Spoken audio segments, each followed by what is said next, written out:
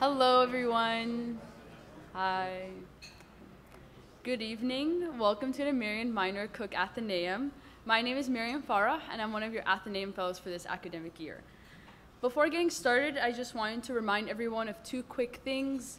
One, wearing your mask indoors while not actively eating or drinking is highly encouraged by the college. And then two, please take this time right now to silence and put away your cell phones. And please remember that you can't take any video or audio recordings. Thank you. Okay. So in California, the ballot initiative process allows citizens to propose laws and even constitutional amendments without the support of the governor or the state legislature. This form of direct democracy can be used as an important tool for political, economic, and social changes. Some of the state's most important issues have been put on the ballot. And this November, there will be 7 propositions on the ballot which address a variety of questions regarding the constitutional right to an abortion, sports betting, mandatory funding for K through 12 art and music education, and many other important issues. Tonight, we will hear from 2 individuals, Professor Ken Miller and Mr.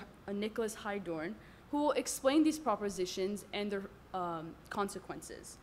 Additionally, we will have a chance to learn more about the Rose Institute's video voter series, which concisely explain all of these propositions and can be found on YouTube once they're released. So in addition to being director of the Rose Institute for State and Local Government, Professor Ken Miller is a professor of state and local government here at CMC. His research specializes in state government institutions, but specifically direct democracy and the intersection of law and policy. He has numerous publications, including Texas versus California, A History of Their Struggle for the Future of America, and Direct Democracy in the Courts. His law degree from Harvard Law School and his PhD in political science from UC Berkeley have helped him become an expert on state politics, constitutional law, and how the two interact. You'll also hear from Mr. Nicolas Heidorn, who is the founder of Heidorn Consulting, which is a firm that focuses on state and local policy. Previously, Mr. Heidorn was the policy director for the California Common Cause and the founder and director for the California Local Redistricting Project. He has over a decade of experience advocating for voting and governance reforms. He has used his experience to draft Senate Bill 1108 in 2016, which for the first time authorized all California cities and counties to create independent citizen redistricting commissions. Additionally, he was part of the coalition that passed Assembly Bill 849 in 2009, which adopted new criteria and requirements for city and county redistricting. Mr. Heidorn is also a CMC grad, class of 2006, and he is a graduate of Harvard Law School. Tonight's talk is co-sponsored by the Rose Institute of State and Local Government, and we are very excited to have our 2 speakers here tonight. And now please join me in welcoming both of them.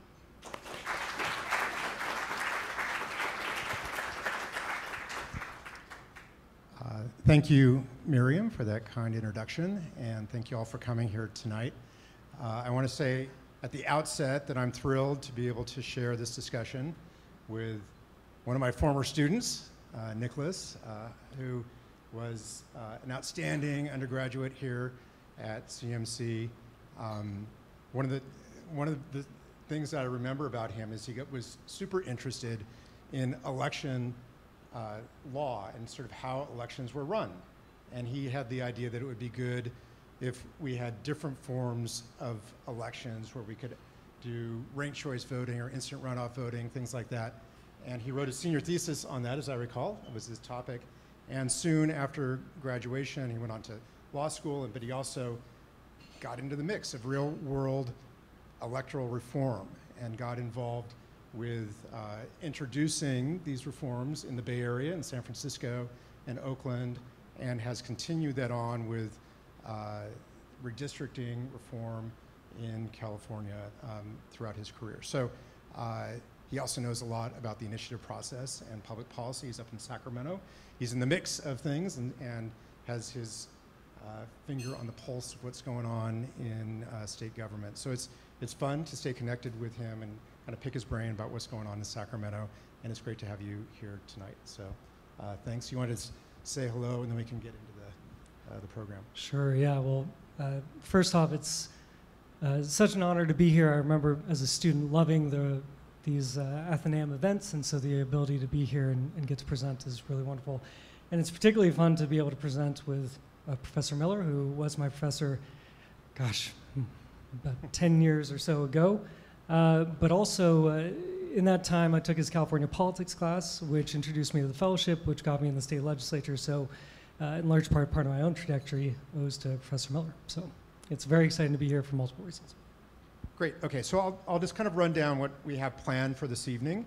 So we have a couple of purposes here. One is to give everybody in the audience sort of our overview of the 7 propositions that are on the ballot. We do this every 2 years on the eve of California elections. So the way the state runs things now, ballot measures are in the November election of even-numbered years, and so that's when we do these things. And we, in addition, since 2014, I think, the Rose Institute has been working with Rose students to put together these short video summaries of these ballot measures. We call it the Video Voter Guide or the Video Voter Project. And so we're gonna show you 2 of those tonight. The full 7, I think we're gonna release on Monday. And so you can look for those. A couple of the presenters that will be on screen tonight are here in the audience tonight, Kat and Anna. So look forward to seeing them. This is actually, I don't think they've seen these videos yet. So this is like the big reveal. We just finished production of them like today or last night, and we're finishing up the rest of them the next couple of days. So this is like a big project for us. We think of it as part of our public education mission of the Rose Institute to disseminate these as widely as possible. So I do hope that you will take a look at them, share them with your family and friends, especially those who live in California, but anybody who might be interested in these issues, because one point that I think I want to drive home tonight is that things that happen in California spread, right? And so especially some of these things like ZEV vehicles, we'll be talking about those, and how do we fund the transition from gas-powered vehicles to it's expensive transition. And so one of these propositions deals with that. Is the best way to do it? You know, you'll decide. But you know, that's just one example of how things that happen in California spread both across the country and around the world. Okay, so we're gonna do a little bit, I think, of discussion of the context of the ballot measure process, the initiative process and referendum process in California, to give some context. We'll talk about these 7 measures. We'll show you a couple of the videos, and then we'll open it up for questions. Okay, so that's kind of the plan for the evening. Let's see if this is working. Okay, so these are the 7 measures on the November 2022 ballot. You can just see, we're not going to sort of run through them now. We're going to go through them sequentially, but they range from establishing an explicit constitutional right to abortion in the wake of the U.S. Supreme Court's decision in the Dobbs case last summer, down to a referendum that would try to overturn the ban on flavored tobacco products in California. So again, California is sort of on the leading edge of a regulatory issue. It's seen as a health issue, and the legislature passed a law, and we'll have an opportunity to vote it up or down. And we'll talk about the other measures in between there as well. One of the questions we get is, it seems like for those of you who sort of follow California politics and the media, you might think, wow, there's a lot of attention being paid to ballot measures this year. I'm getting a lot of, incoming about like sports betting, right? I can't like escape the incessant advertisement about this. And you might think there's a lot of attention being paid to the ballot and the ballot measures. And you might think, well, is this like an extraordinarily heavy year for ballot measures? As we threw up a little graph up there showing that actually this is a light year for ballot measures with 7. That big peak in 2016 with respect to this project that we do, this video project, we did like all those measures. That was a lot of video production to do in one like month in 2016.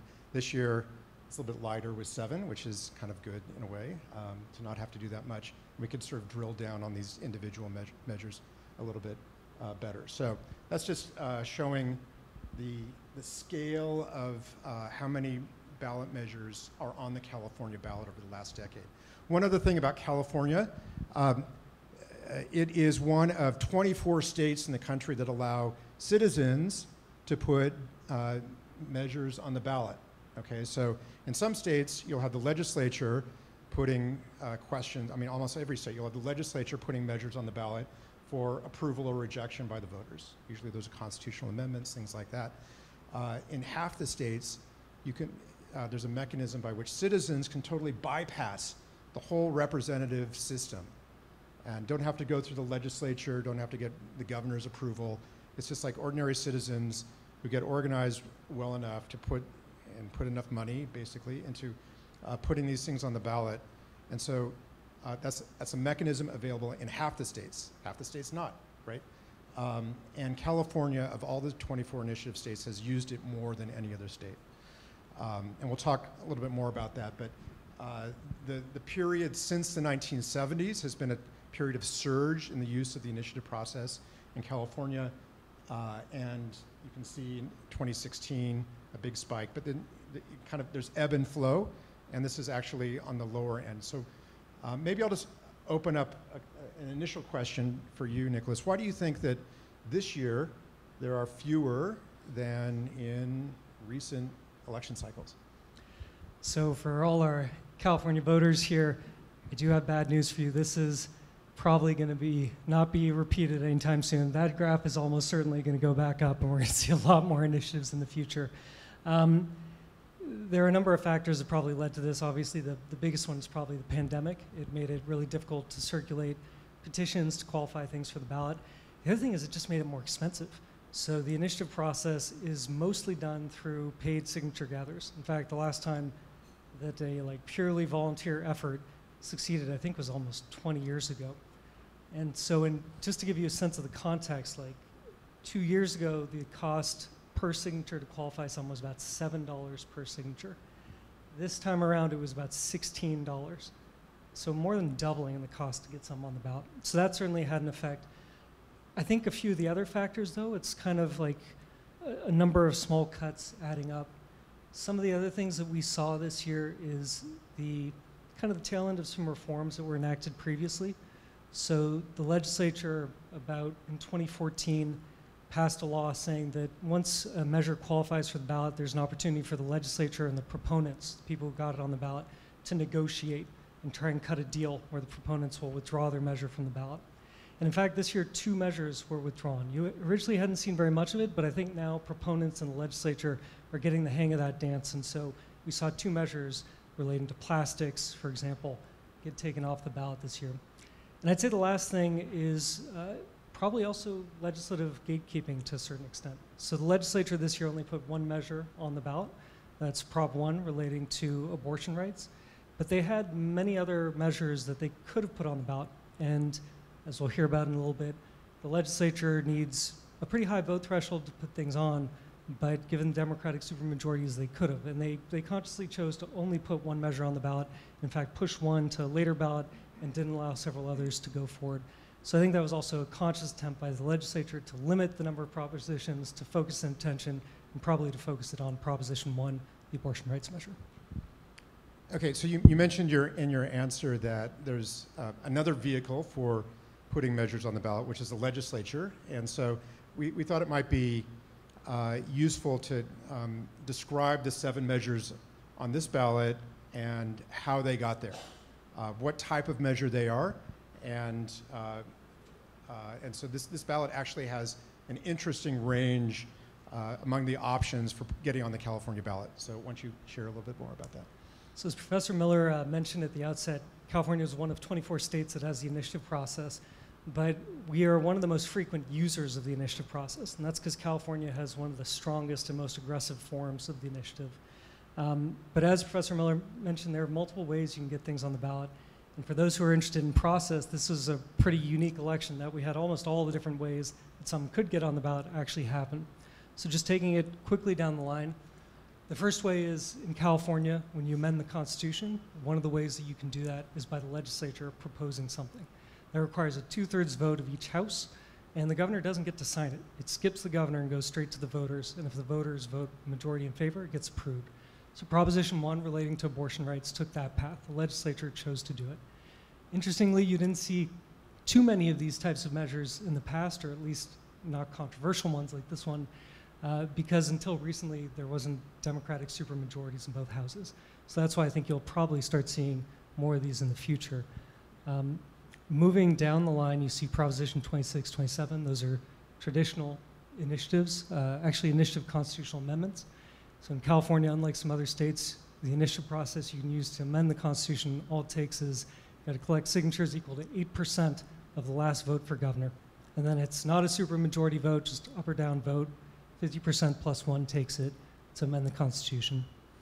Prop 28, as we're going to hear about relating to art education, is an initiative statute. It's just 5% of the last vote qualified for the ballot. And that covers the next two, Prop 28 and Prop 29 and Prop 30. And then the last one is a referendum. We'll talk a little bit more about this, but this is also a process where you collect signatures to take it to the ballot, but what you're actually doing is calling into question a bill that the legislature passed. So the thing to keep in mind is with initiatives, it's someone proposing a law. With the referendum, this is someone who's collected signatures to put to the question to the voters, do you like this law that the legislature passed? And so it's kind of rare to see the spread of all these different paths for how things get to the ballot, but we have it this year. Okay, great. So that's a bit of an overview of how the process works and how these measures got on the ballot. I want to say just a little bit more about this project that the Rose Institute has done since 2014. And these are the students who worked on the project this year. And many of them are in the room tonight. So I'm just going to read off names. I know a couple of them are like abroad off campus in Washington and so are not here. So that includes Grace, but Kat I think is here. So why don't you stand up and wave to everybody and get recognized. You're gonna see Kat on the big screen soon, right? Okay. Helen, I believe, is here. So Helen did both of the gambling initiatives, took on big sort of complex measures. So thanks for doing that. Marshall, I want Nicolas to talk a little bit more about Marshall and his role.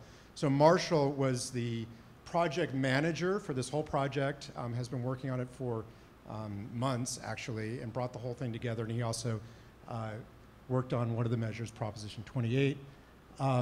With 29, so Leanne got started. She's not here tonight, but George is here, and he's on camera for that measure as well.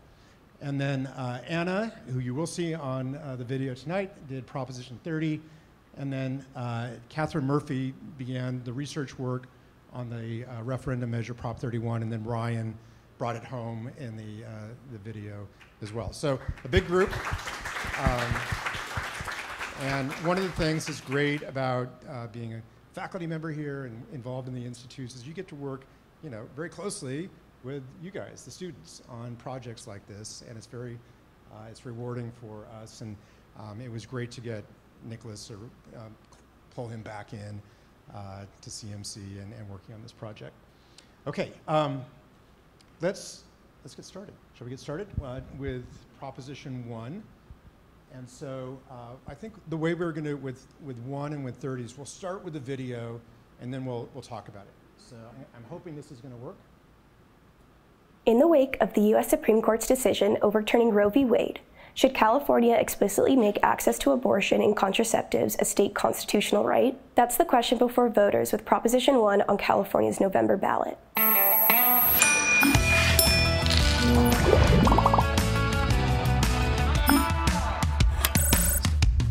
This summer, in a case called Dobbs v. Jackson Women's Health Organization, the U.S. Supreme Court held that the U.S. Constitution does not establish a federal right to abortion, expressly overruling precedent set nearly 50 years ago in Roe v. Wade. The Dobbs decision gave states wide leeway to either protect or restrict abortion. It did not overturn state laws like California's protecting abortion rights. For decades, the California Supreme Court has maintained that California's state constitutional rights, including the right to privacy, protect a woman's fundamental right to choose whether to bear children. Under current California law, a pregnant woman has an absolute right to abortion before the fetus is viable.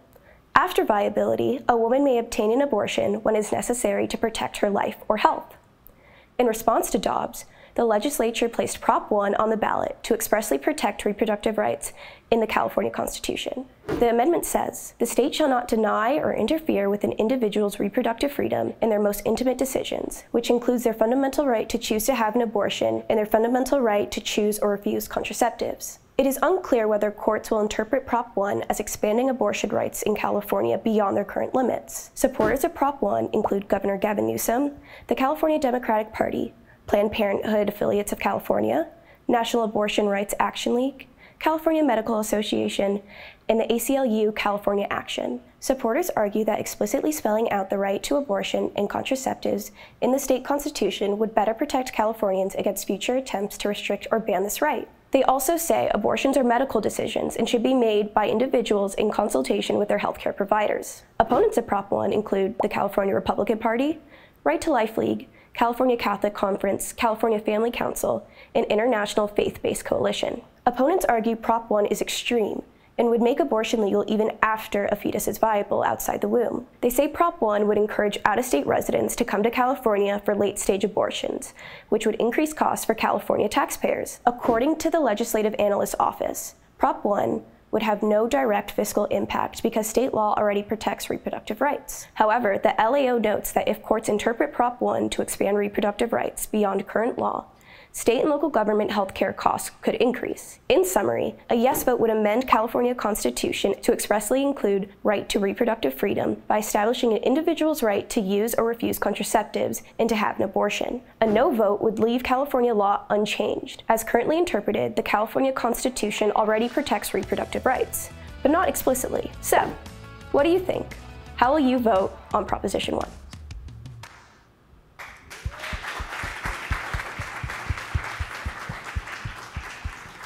Nice job. That's good. Great job, Catherine. So maybe let me also give some context. So when we put together the video voter series, a lot goes into it. We've got our student researchers, did the research behind everything. It starts with the students putting together a white paper and then goes through several revisions, like four rounds of editing and fact-checking and making sure that we've got everything right. And then after that, once the students have a white paper, which will also be kind of published probably in the next few weeks, they create a script, putting together the script that you see here. And with the script, we then come up with what are going to be the bullet points to go along with that. And we've got other former CMC students who actually helped with the graphics and bringing it all together. So the whole process is weeks and weeks and months to get this together. A lot of research by the students, a lot of editing and writing by the students. And really, as you can see, a wonderful process. Wonderful product, excuse me. I would say with this issue and with a lot of issues that are controversial, contested, sensitive, one of the real challenges is how do you craft a short summary of a measure, trying to be as objective, nonpartisan as possible, but also sort of give the arguments on both sides. So maybe you could say a little bit more about that. What was, how did you envision making these videos as sort of nonpartisan, sort of weighted toward one side or the other as possible? Yeah, the difficulty with these really that the students encountered and had to work through was how do you provide that objectivity in a nonpartisan frame, but really being very concise. These measures are often dozens of pages long, and to summarize what they do in 2 to 3 minutes, particularly while capturing, you can't capture all the nuance, but at least enough to give a fair presentation to it is difficult. And particularly to the issue of how do you make it fair, there's a lot of things that come into consideration that I at least wouldn't have thought of initially. So we decided, for example, we wanted visuals for each of the measures. And one of the questions was, okay, what's the visual we should put for something as sensitive as abortion? And initially we looked at pictures of people kind of in medical rooms or facilities where they might be getting care, but it became a big question of like, if the person is smiling, does that send a certain message? If they're sad, does that send a certain message? So ultimately we decided we didn't even want to go that route because it might seem too biased in favor of either in favor of abortion rights or against it. And so that's why we chose the Supreme Court as kind of a neutral picture to put along with it. But it also meant making sure that when we picked the ballot arguments, we were trying to put forth the strongest arguments that each side did so that people could get that full context. And with things that are real sensitive, like in terms of the language of abortion, trying to stick close to the language of the proposition so that we're not putting kind of our own voice into how that's framed. On this one, there was one issue that I found most difficult, which was there's a contested question as to whether this measure will change the status quo, because as the video explains, California has recognized abortion rights for decades. The California Supreme Court interpreting the California Constitution to protect, through the right of privacy and other provisions of the Constitution, to protect a woman's right to choose to have an abortion. And indeed also has interpreted the Constitution, we didn't put this in the video, to require the state to pay for abortions for women who cannot afford them, right? And so it's a very robust set of state constitutional protections that already exist. So a question for voters here is, will this change anything? There's already pretty robust abortion rights in the state. There is a question, because under current law, there is a sort of a difference that occurs at the point of viability, that California, like a lot of other states, has a tipping point of viability where prior to viability, there's an absolute right to abortion. Post viability, then there has to be some sort of showing, if challenged, with respect to a rationale for abortion having to do with the health or the potential life-threatening condition of the mother, right? And so one could read the language that showed up on the screen and the language of the initiative to sort of wipe out any restrictions to later term abortions. And so the opponents, we put that in the opponents' arguments because they definitely claim that. The supporters are hesitant to basically engage that question. They say that's a matter for courts. The courts are going to work out once this is enacted, which it probably will be, right? So we had to kind of wrestle with how do we address that contested question where the two sides don't agree, right? So anything more on that, or should we move on to the next one? You know, maybe another thing on this one is kind of understanding, like, why is this necessary? One of the questions I've heard is, California, supermajority is Democratic in the legislature, very Democratic state. We're not one of the states where abortion rights are really at risk compared to other states, so why is this really necessary? And I think this one, there are kind of two reasons. One is the policy reason, which is even though currently the California Constitution does protect abortion rights, it's kind of in the same situation that it was with the federal Constitution, which is, as the student mentioned in the video, it's not explicitly there. So if you think back to Roe versus Wade, the right to an abortion at the federal level was found in a right to privacy, which was itself found in a variety of other rights within the US Constitution. But there was no express right to an abortion that was interpreted through Roe v. Wade. And so then you have Dobbs, which says actually there was no right all along. We're going to overturn 50 years of precedent. And so California found itself kind of in the same situation where the right to an abortion under the California Constitution was based on other rights and not its own explicit right. And so that's why this came forward on a policy basis. I think it's also likely that there's a political basis for this too, certainly. California is overwhelmingly pro-choice. Even a majority of Republicans in California did not support the Roe versus Wade decision. And so this is likely to be a very motivating issue for Democrats, and to have this on the ballot is likely something that's going to energize the Democratic base here in California. Okay, good. Let's jump in to... In the wake of the U.S. Sorry. Good to see you again. Let's jump into the ones that probably most voters have seen the most about, which is sports betting, right? Okay, and so there are these two measures on the ballot, 26 and 27. Both would introduce sports betting in California.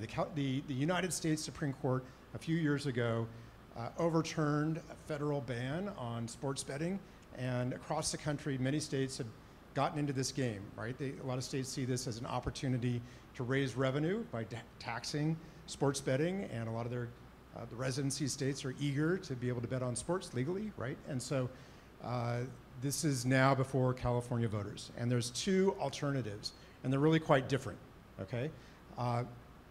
If you watch the television commercials, it's all about where does the money go, right?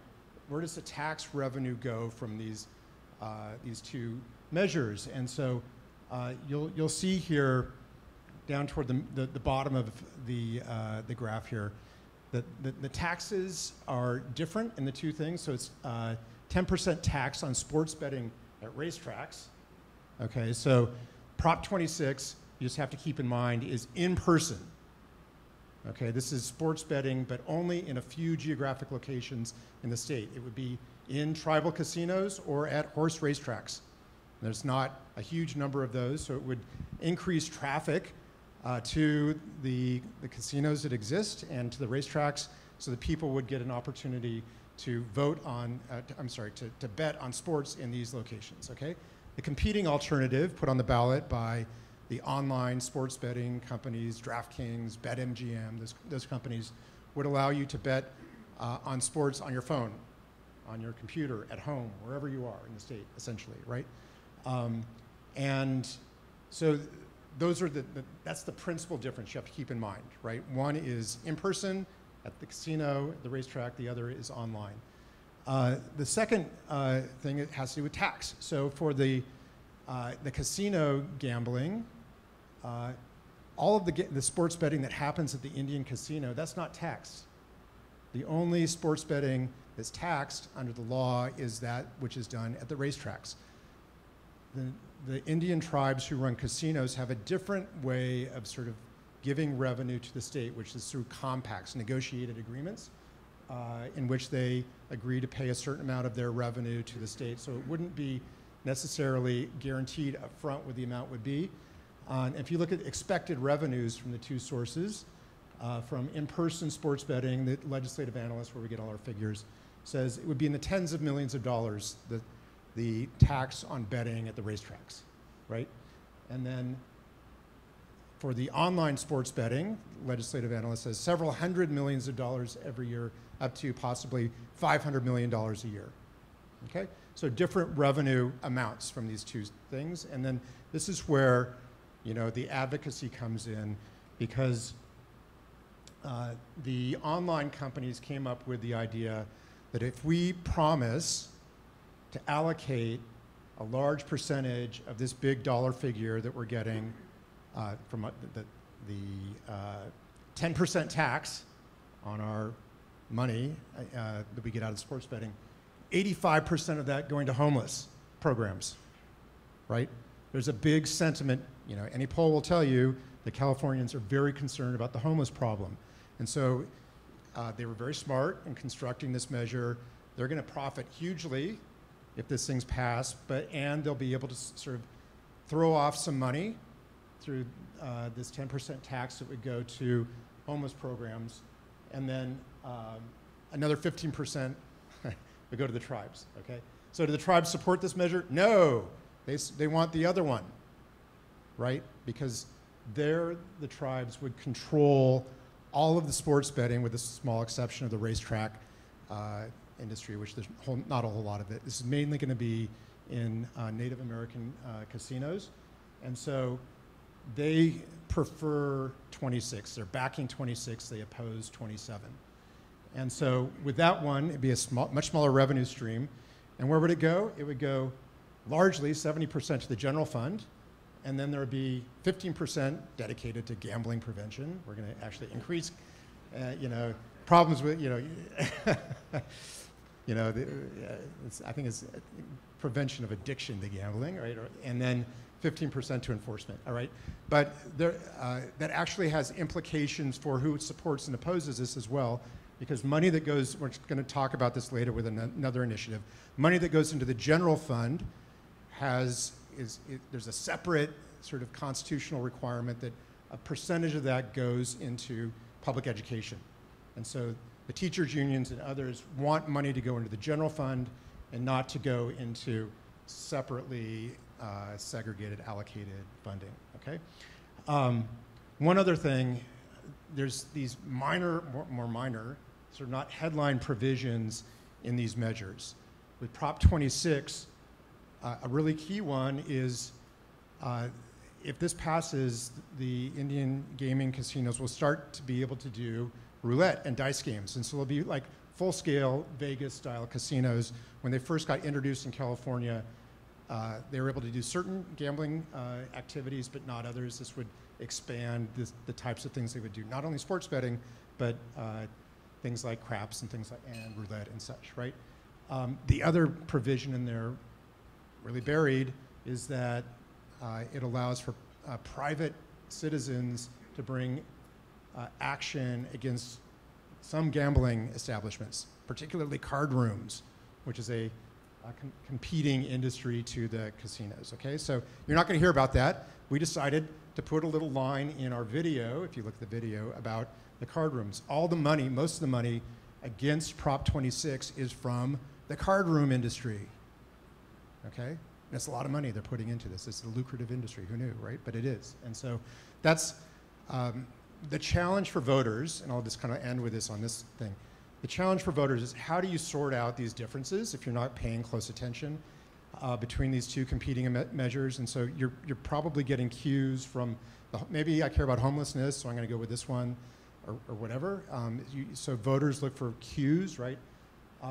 It's also like a really interesting and important question of public policy as to whether voters have the capacity to sort of sift through into these minor provisions and think about, do I think it's a good idea for there to be private attorney general actions against these card rooms and other things, right? And so that's one of the challenges, again, in trying to explain this to a broad audience. How do you pull out these minor issues when the big issue really is, do we want sports betting in California? And if so, do we want it online or in casinos? And other thoughts about these measures?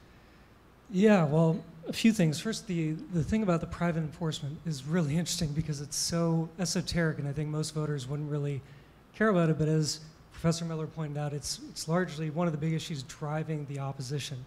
And for those who may not get this, this is just allowing private individuals to enforce the law. So like when you see those signs that say Prop 65 warning, there's like, the state of California has found that this may cause cancer.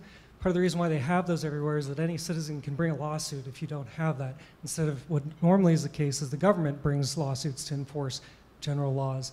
And so these card rooms are afraid that there's going to be all this frivolous litigation trying to enforce against the card rooms, so that's why they're putting up big money to try and compete against it.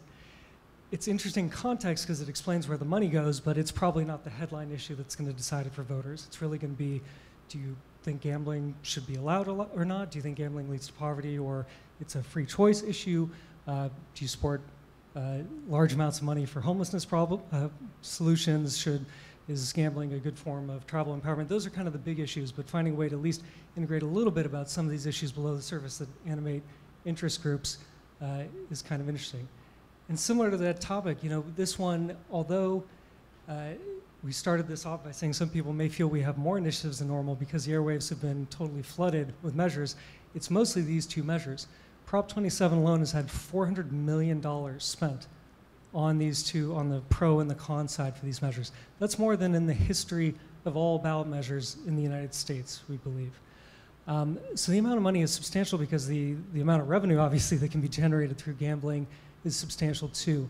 But it's worth taking, I think, a little bit of a step back and thinking about the initiative process, and was this what it was designed to do? So the initiative process in California dates back to 1911. The progressives brought about the initiative, referendum, and recall, and the idea at the time was we need a check on the special interests taking over the legislature.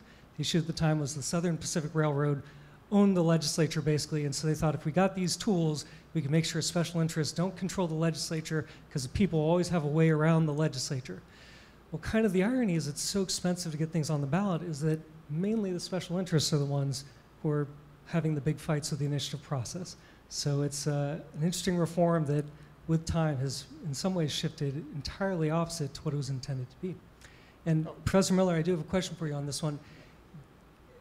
There's a stat from PPIC, Public Policy Institute of California. They did a poll where they asked voters, do you feel you have a good understanding of ballot initiatives? Some on the order of like 80% of voters said they often don't feel like they understand what initiatives do. Then they asked them, so do you support the initiative process or should we get rid of it? And something similar, like 80% said, don't get rid of the initiative process. We want to keep the initiative process. So we have this kind of weird thing going on where voters feel they don't quite understand it, but they definitely don't want to give away this power. So my question to you, Professor Miller, is with some of the detail that goes into these things, like, is this the best way that this process should work? Should this be going through the legislative process, or is it still good that we have this? It's very open-ended and philosophical. But I wonder if and I'll do this pretty quickly because we got a lot more to go on, and it's a big topic. But I have a lot of reservations about this process for some of the reasons you described and others, and there's also things that can cause concern about the legislative process. There are reasons why reformers at the beginning of the 20th century wanted to create an alternative to legislatures because they can be captured by special interests and such. So, I think that the best remedy if people have concerns about abuse of the initiative process is to vote no, right? That's your check on this process. If you don't like the way that things are presented to you, the default option might be a no vote, right? In terms of like public opinion, people do have frustrations about it, but they actually think that they're better. People think that they're better at making decisions than the legislature are. I mean, the polls show that as well, right? So, it's, in a way, it's sort of one of those things where people get frustrated, but they don't want it taken away, as you say. All right, let's move on to the next one, which is a tax on highest earners. Nope, not this one. Oh, this is the different one, right? This is the arts and music one. Yeah, okay, arts and music, go for it. All right, so this is funding for art and music education in schools. The background here is that most schools don't have dedicated full-time staff to provide art and music education. And so the goal of this measure, this initiative, is to ensure that they do. And so what it would say is every year we spend about 40% of the state budget. By law, by a prior initiative from 1988, about 40% of the state budget has to be reserved for education. And what this would say is that 1% of the prior year's minimum spending on education has to now be spent on art and music education. So this is in addition to that 40% baseline for education. We're now going to require an additional 1% of the state budget, essentially, or 1% of that 40% has to go to art and music education. To give you a sense, this is roughly saying that each year the legislature has to spend about $1 billion on art and music education. This is a really interesting one because there are a lot of proponents of this measure in support of it, saying that art and music education is key. It helps with creativity, with the development of youth. But there are really not very many opponents to this measure. And it's kind of interesting because it's going to allocate so much of the budget, and yet there's no opposition. The only real opposition is coming from a few editorial boards that argue that this is, quote, ballot box budgeting. Ballot box budgeting, for those who don't know, is often used as a pejorative, but essentially what it means is you are binding the hands of the legislature. And the basic critique, and it's really a philosophical one that goes to the heart of the initiative process, is who should be making these decisions on things like the budget? Do you want the public to lock in funding regardless of context forever, or should the legislature be making those tough decisions? And this mainly applies in bad budget years. So right now there's a lot of money, but in bad budget years when you have to make cuts, this would prevent essentially any cuts. This would be locked in. And so some people argue that it should be the legislature to decide what should we prioritize, art and music education or some other state spending, and should be able to decide where to do those cuts. Professor Miller, I did have a question for you on this one. So, as I mentioned, there's everything on your ballot. If you look at the ballot information pamphlet, there's a formal opposition to every single measure except for this one. No one has raised a cent to oppose this measure, but as we mentioned, there's a lot of money at stake. Why has this not attracted any opposition? And I'll add, I don't think this could have passed the legislature. That's speculation, but it's so much money. This would have been a huge fight to pass in the legislature, so it's a little surprising that there's no opposition. Yeah, so the legislature is used to budgeting and having to make trade-offs between different competing interests. This allows people to, vote for something that seems popular and not really think about what the trade-offs are, right? And so in a situation like that, you've got a concentrated interest, which are art and music teachers, teachers generally, the school system. They're going to be getting more money. So money is somewhat fungible. So any money that had been allocated from public school budgets for art and music education in the past can now be used for other purposes. You got a big new revenue source for art music education now. And there's really no buddy who's in the immediate term going to pay a cost for this. There's no sort of organized opposition, and so concentrated benefit, diffuse costs, it just makes sense that that's the way this would play out. And that's why a lot of people have concerns about this form of budgeting, because in a legislative context, legislators always have to be thinking that the competing interests are always in the room saying, we need to balance these interests at budget time, right? And so this is not normal budget time. This is a different deal. So that's the primary principled concern about this. I mean, maybe it would be a good thing. I think probably would be a good thing to have more art and music education in California, but you need to be thinking about these procedural issues as well when you do your voting. Okay. Dialysis. Okay. Dialysis. Dialysis is important. 80,000, I did some research in preparation for these videos. 80,000 Californians are on dialysis 3 times a week. And if they didn't get it, they'd die quickly, right? It's essential for people with kidney disease. And it's a big industry, So this is like, the stakes are actually pretty high for this seemingly obscure topic. And it's also true that if you think that, oh, maybe why are we voting on this, on dialysis regulation? You might also say, oh, didn't we vote, for those of you who have been around California, didn't we vote on dialysis regulation 2 years ago? And actually, didn't we vote on dialysis regulation 4 years ago? Is this the 3rd time I'm being asked to vote on dialysis regulation? And yes, it is. It's the 3rd time. And it's the same players, okay? It's the SEIU, United Health Workers Union, has put this on the ballot, funded it, and it's the dialysis industry that's put up a lot of money on the no side and has successfully defended against the measures in the past, and now they're back at it again. These are like these rivals who are going at it, have competing interests. There's backstories about what might be motivating the union to try to put these things on the ballot. We actually touched on it a little bit in the video. This is one of the questions that we have to wrestle with is, it's going beyond the scope of the ballot pamphlet in a way to tell some of the backstory about what the interests are. And we did a little bit of that, but we also want to present, what are the competing arguments for and against this regulation. So that's, I guess a question one might ask is this, to your point, that the initiative process, ballot initiatives were intended to be a way for popular movements to be able to put measures on the ballot. And this looks like an interest group fight that's in round 3, right? So is this an abuse of the initiative process, or is this actually okay for us to be asked to vote 3 times in a row on dialysis regulation? And ultimately, that's entirely people's perspectives, and you can have differences of opinion on it. I think one thing, some states have viewed it from a policy perspective as an abuse. You have 7 states that don't actually allow repeat measures for about 1 to 5 years that have tried to stop just things like this. In terms of the opponents, they clearly feel that they're being kind of badgered by the proponents and do feel that it's an abuse. What the opponents have at least responded is they say, well, each time we refine the measure, and so we're trying to get closer to what's best. So previously, you had to have only doctors staffing these dialysis clinics. Well, we learned that there were objections that would be too tough, so now we've opened it to doctors, nurses, other healthcare workers. So I'll leave it to each of you to figure out in your own minds if you think it's an abuse or not, but there are competing arguments on this one. Okay. This is the tax on the rich people one. This is the tax on the rich people one. All right. Prop 30, tax on top earners to support ZEV conversion to zero-emission vehicles and do wildfire prevention. And this is the one that Anna did, so we're going to show the video and then have some discussion of that one.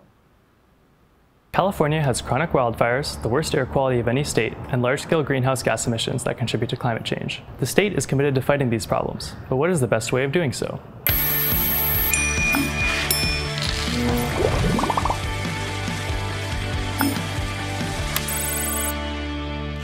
Proposition 30 on the November ballot offers a plan to raise taxes on the state's highest earners, to subsidize California's transition to electric vehicles, and to fund wildfire prevention efforts. Prop 30 would increase the marginal tax rate on people with personal income over $2 million by 1.75% to a total of 15.05%. the highest in the nation. According to the Legislative Analyst's Office, this tax increase would generate between $3.5 and $5 billion annually. 45% of the revenue from this new tax would help individuals, businesses, and government pay for new electric vehicles, also known as zero-emission vehicles, or ZEVs. Another 35% would fund ZEV fueling infrastructure, such as charging stations. Finally, 20% would go to wildfire prevention and response, primarily for hiring and training firefighters. Supporters of Proposition 30 include the rideshare company Lyft, which has contributed the vast majority of funding for the initiative, California environmental voters, and the California Democratic Party. Supporters argue that California is not doing enough to address the biggest threats to air quality and the climate, vehicle pollution and wildfires, and that Prop 30 would require the state's wealthiest residents to pay their fair share to address these problems. Opponents of Proposition 30 include Governor Newsom, the California Teachers Association, and the California Republican Party. Opponents argue that Proposition 30 is simply a way for rideshare companies to meet the state's electric vehicle mandates on their industry at a lower cost. Also, California already spends billions of dollars on ZEV incentives and infrastructure, and on wildfire prevention and suppression. And with the state's record surplus, additional tax revenue is unnecessary to fund these programs. In summary, a yes vote would authorize an additional tax on people with personal income over $2 million to fund zero-emissions vehicle incentives and infrastructure, as well as wildfire prevention and mitigation. And a no vote would reject the tax increase and thus not fund new ZEV and wildfire-related programs. So what do you think? How will you vote on Prop 30?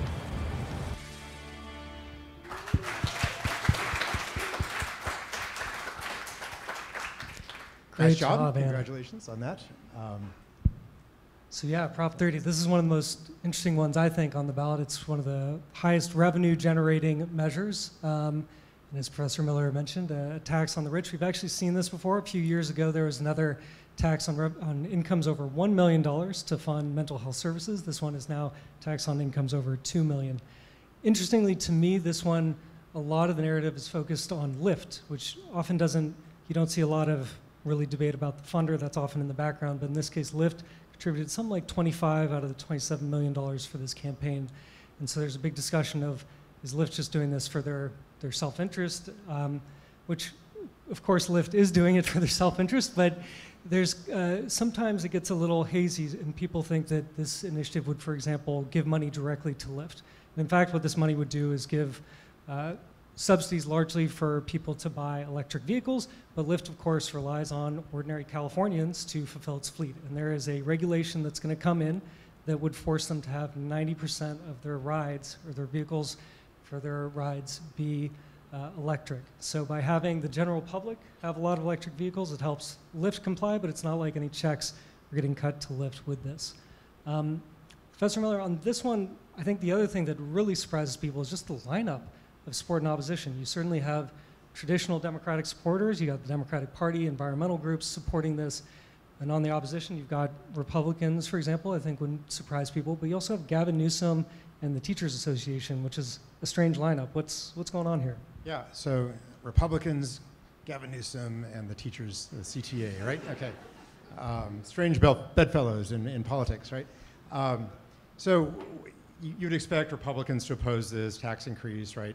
But why is Gavin Newsom opposing this, and the CTA, right? So I think there may be a relationship there. We talked earlier about revenue streams and where do they go. This revenue stream would be segregated away from the general fund and allocated to these particular purposes, these environmental purposes, but they would be exempted from the California Prop 98 guarantee, which funds the public schools. So CTA raising his hand and say, excuse me, we don't really like these kind of funding schemes. It's extracting a lot of money through taxes, but we don't get any piece of it, right? And so I can imagine maybe that was influential for Newsom. He's probably feeling cross pressures on this one. The different key constituencies, organized labor, especially the teachers union, is very important. Democratic constituency for Gavin Newsom, also environmentalists. So it's an interesting cross-pressure situation. So that would be one thing one could speculate about as to why he's doing that. Another factor possibly, and I'm not actually sure this would be driving Newsom, but there is actual concern, growing concern, that the wealthiest Californians might choose to exit the state. There's actually reasons why they choose not to, or have chose not to, most of them. Some examples of those who have is Elon Musk, one of the wealthiest people in the world, right? And he formerly was a California resident paying California income taxes. Now he moved his residency to Texas, right? And so California is losing a lot of that income stream. And there might be other of those 2 million plus people, that top point whatever percent, who might say, especially because they're no longer able to deduct most of those state income taxes from their federal income taxes, that the bite is getting too big. You know, I like California, but I could actually, you know, find a way to live my international lifestyle or whatever based in another place where I don't have to pay those kinds of taxes. So moving from 13.3, which is already the highest in the nation, to over 15% for those highest income earners could be problematic for the state. And so I don't know if Newsom is really, you know, sensitive to that or not, but there could be, you know, public policy reasons as well.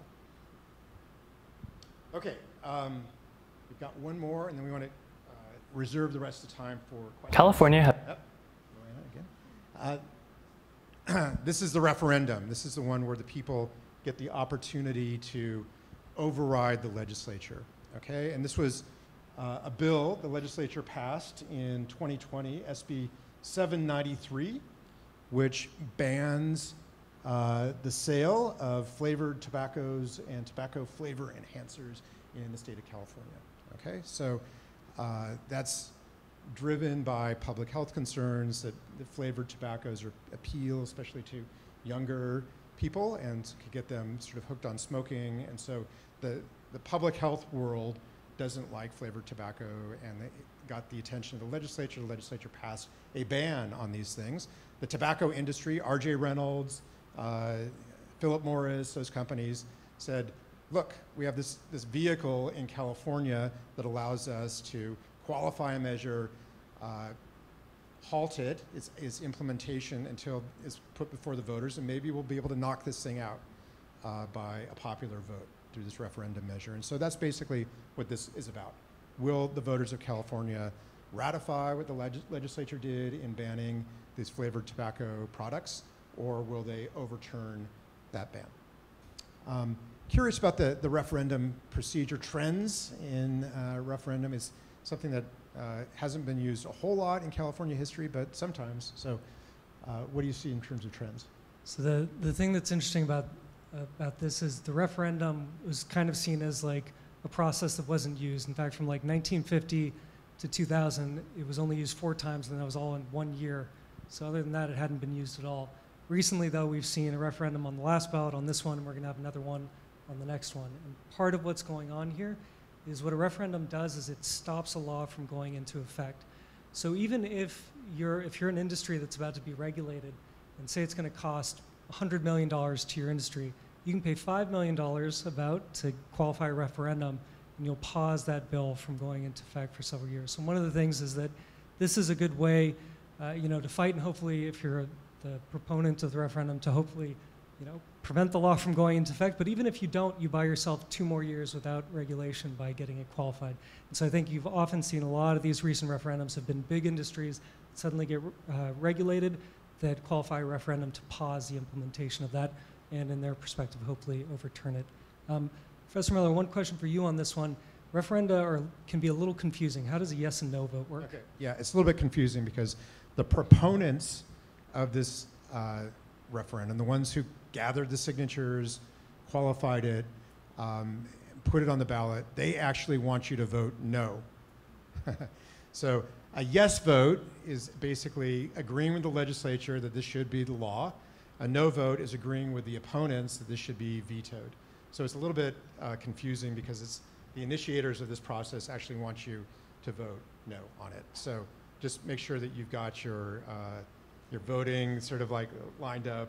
If you're for the tobacco ban, vote yes. If you're against it, vote no. All right. Let's open it up for questions from the audience.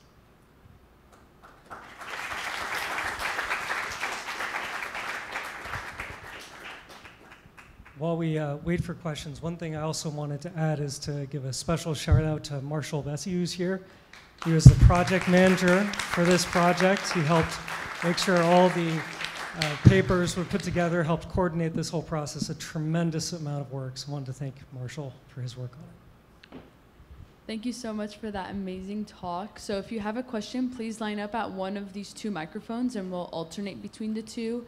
And when you come up, give a brief introduction, say your name, your year, your school, and then you could ask your question.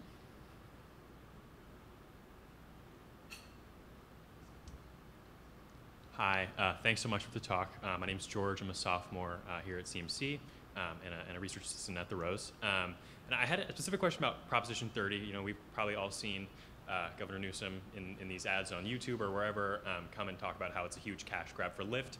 And I think one of you briefly touched on the fact that Lyft is potentially required to spend a certain amount of money to make their fleet more electric anyway. And so I guess the argument there is that these incentives are paying for something that they're already going to be required to do, that it could instead come out of their bottom line as opposed to sort of the tax-paying Californians. Is that, to what extent, how stringent is that requirement that's already been written into law, and sort of, I guess, how much can these incentives be expected to offset it? So the requirement is that 90% of the vehicle miles traveled by rideshare companies has to be electric. So that means when you look at all their rides that they give, you calculate all the miles that they've used to transport people from A to point B, and that 90% of those miles have to be done with an electric vehicle. So the challenge for Lyft is if they don't have enough drivers who have electric vehicles, I'm not sure how they comply with that other than shrinking down the number of rides that they can offer, essentially. Or they got to start giving cash payments to some of their drivers to upgrade them to electric vehicles. But I guess they'd have to then work out like some contract with the vehicle driver that they won't just run off with the new Tesla that they've been given by Lyft. So it is true that Lyft would have, I think it's certainly true that Lyft would probably have to spend a ton more to comply if this is not the case. But what this measure does is it would help shift more quickly the whole population of California to electric vehicles.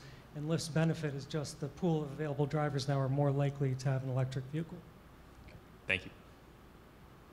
Hi, my name is Charlie Hatcher. I'm a sophomore here at CMC. Thanks very much for your talk tonight. You mentioned that a pretty high percentage of voters expressed some confusion about the initiatives that are on the ballot in a given year. So I'm just curious, what if, I don't know if this is at all likely to happen or not, but a voter says, oh, I want online sports betting and I want in-person sports betting, and these two competing measures both pass. What's the procedure if that were to happen? Great question. You want to take a stab at that? That's a very good question. And in fact, the California Constitution has a great answer for you, but it's also not the most satisfying answer. So the California Constitution says when you have two measures, and if they conflict, whichever one, and they both pass, whichever one has the most votes goes into effect. So it sounds good, very straightforward. Here's the problem. Whether or not they conflict is going to be decided by a court, and it's a very messy analysis that is not clear-cut. So Proposition 27 in the proposition itself says if these two measures pass, we're declaring that there's no conflict and they can both go into effect.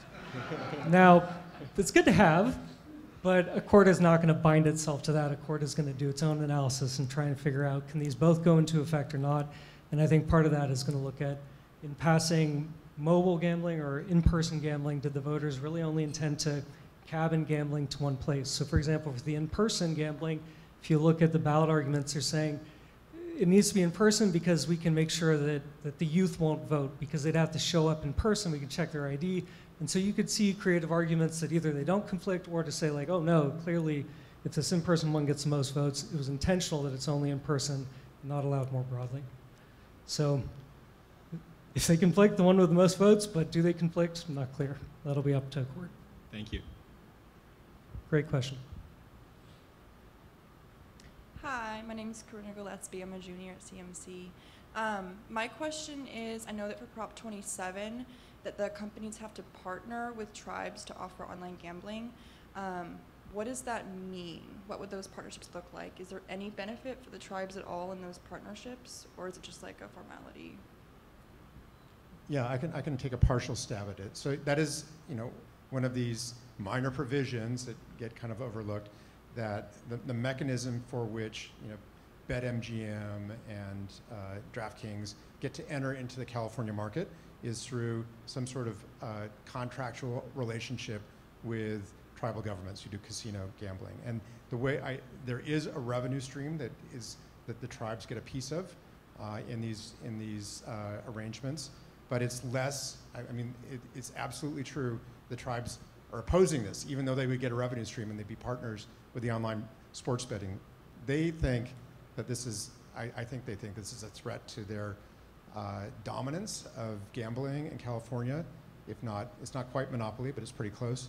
And they have this alternative option that would keep them as the dominant people, so they oppose it. So that's basically what I know about it, is that there does have to be a partnership, and the tribes would get some financial benefit out if 27 passes, but they still prefer the other option. Any other? The only other thing I might add is, so it does have to be a partnership with the tribe, but it doesn't mean all the tribes are going to get that deal.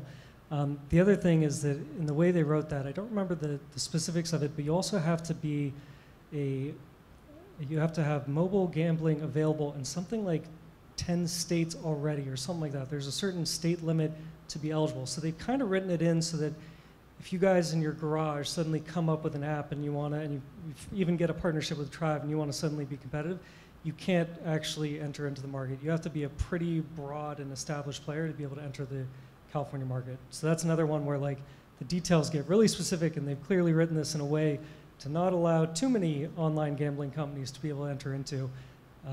But when you're covering a measure that's so broad, it's hard to be able to dig down that deeply. Yeah, one other just point about this difference between the initiative process and the legislative process. In the initiative process, the proponents, this interest group, gets to draft the law exactly as it wants. There's no sort of committee process where other interests get to, other stakeholders get to request amendments and get sort of into the system. It's the proponent gets to write every word of that measure. And so in this case, they wrote it in such a way that's totally their self-benefit of these large online betting companies, and sort of crowds out other potential competitors from the market. I'll add one other thing to that. In this case, these gambling measures are constitutional amendments because the California Constitution limits what type of gambling is available. So they do have to go back and amend the Constitution. If these pass and anyone wanted to change it in the future, you'd have to go back to the voters to amend the Constitution.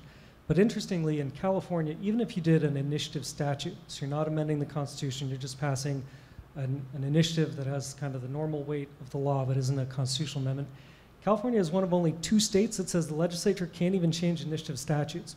So the only way to change that is, again, to go back to the voters, unless the initiative proponents gave the legislature the ability to modify the statute, which they rarely do because they don't want the legislature to change with the perfect language that they've created for themselves. Hi, my name is Josh Morgenstein. I'm a sophomore here. Let me just say thank you so much for your talk. As a California voter, I found it very helpful. My question is also about Prop 27.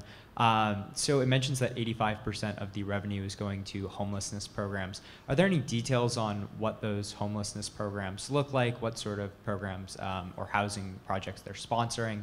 It just seemed a little vague. There is a lot of discretion, but they do have some subcategories within that, and they also have some additional provisions within there, like dealing with mental health, dealing with housing. They also allow within that 85%, although it's allocated for homelessness, they also allow a little bit of it to go to gambling addiction treatment, even for just generally for the public. So they do have a few categories, but it is fairly broad, is my recollection. All right, thank you. Hi, my name is Melanie Kalla. I'm a sophomore at CMC studying international relations. As Josh, I'm also a California voter, so I'm incredibly grateful to have attended this talk today. My question has more to do with the actual format of your videos. When I engage with Republicans in California, they tend to vote on policies because they know other Republican organizations support those same policies. So I'm curious how you guys decided at what time in the video you were going to include the political organizations and how they were leaning towards policies, and what the conversations surrounding that choice were, and if you were worried about polarized voting, and in contrast to voters educating themselves on the actual policy.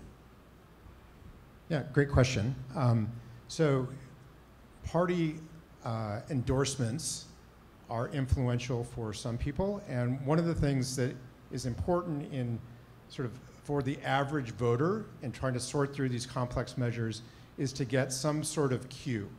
Okay, so the endorsement cue is one of the most important cues. So it might be, I really care about, I'm aligned with organized labor, right? And if organized labor supports a measure, then I'm going to more likely be supportive of it. Now, I might drill down a little bit, and there might be some confusing ones, like a situation where the Republican Party and Gavin Newsom are on the same side, right? So it's not all, I'm the last person to say we don't have a polarization problem, right? We do, absolutely.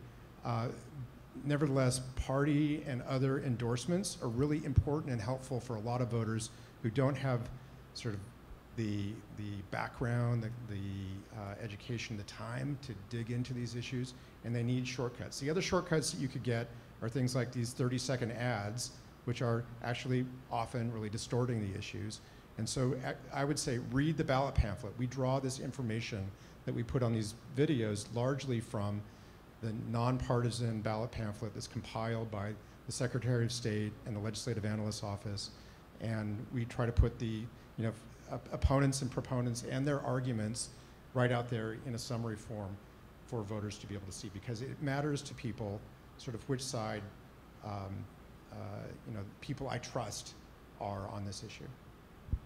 Yeah, I agree with that completely. There's actually been a lot of research showing that particularly organizational voting cues are extremely helpful for voters to try and decipher these often complicated measures in terms of, you align with the Sierra Club, and the Sierra Club likes it makes you more trusting that this is truly a pro-environment measure, for example. The other thing I just wanted to bring up is California may be about to do something that no other state has done related to this topic. There's a bill before the governor right now that if he signs it, will make it so that future ballot measures will have the top 3 endorsers literally on the ballot itself. So currently you can see that in the ballot pamphlet, but in this case you'd say, do you want to vote for a measure yes or no on your ballot? And it'll say, these 3 organizations want you to vote yes, these 3 organizations want you to vote no. That's a very controversial bill to go through the legislature. Some people feel that's politicizing the ballot, has no place there, but the advocates who got it passed won the day with the argument that these cues help people understand these ballots that everyone is saying or these initiatives that people are saying is confusing. So we'll see. If the governor signs it, we'll be the first state to try that. Thank you. Hi, I'm Ryan. I'm a sophomore here at CMC. Thank you for your talk and for the information. I was wondering specifically regarding referendums. I know with ballot initiatives, if it fails, they can bring it back again in 2 years. But if, say with Prop 31, the legislature's law fails due to a referendum, are they able to just bring back that law in a new form in a few years, like a ban on flavored vapes that looks slightly different from the one that they tried to pass? Or does that fall under the same law you were saying that California is one of 2 states where you're not able to change voter initiatives? Yeah, so with respect to referendum, you get one shot at trying to overturn a law enacted by the legislature. There's a window of time, and you got to get it in there quickly. You can't sort of come along 3, 4, 5, 10 years later and say we want to do a referendum on this law. Okay, so your option, if you're the tobacco industry, would be to go a different route, which would be to pass an initiative, which would be an affirmative lawmaking thing that could overturn what the legislature did and maybe put something else in its place, right? But the referendum mechanism is intended to be an immediate, by the next election, opportunity for voters to vote yes or no on a recently enacted law. But sort of on that point, it's quite interesting. You would think, well, why even do a referendum if you can do an initiative and lock it in? Because with a referendum, you could sort of overturn something and then the legislature could come back and reenact it, right? If they thought that maybe this majority that opposed the ban on tobacco is a small majority, it's fleeting, we can persuade people the next time around or whatever. With an initiative, you're locking something in, a policy choice, much more decisively than you are with referendum. And so Nicholas's point about why do they do this, and why is this happening more often? I think we'll probably see another one with respect to the fast food restaurant law that was just put into place this year, which that creates a new commission that's going to set wages and working conditions for fast food workers in California, right? The fast food industry doesn't like that, and they're going to probably try to do one of these, right, to try to overturn it within 2 years' time, and more importantly, to your point, to block it in the meantime, right? But in terms of can you come back later to do a referendum, no, you can't do that. So just to play that out, if they'd chosen the initiative instead, then they would have had to deal with the law for 2 years before the initiative gets on the ballot. Thank you.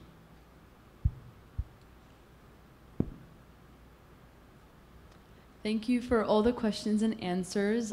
Please join me in thanking Professor Miller and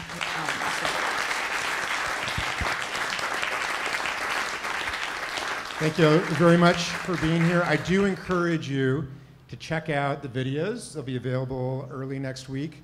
We'll be sending out, social media and other things, so students will be sort of bombarded with all that. But if you're sort of a community member or otherwise, you can look us up at the Rose Institute website, roseinstitute.org, and share them with your friends. I do think these students did a great job on these videos, and they should be viewed by a lot of people out there who are having to make voting choices coming up in the next month or so.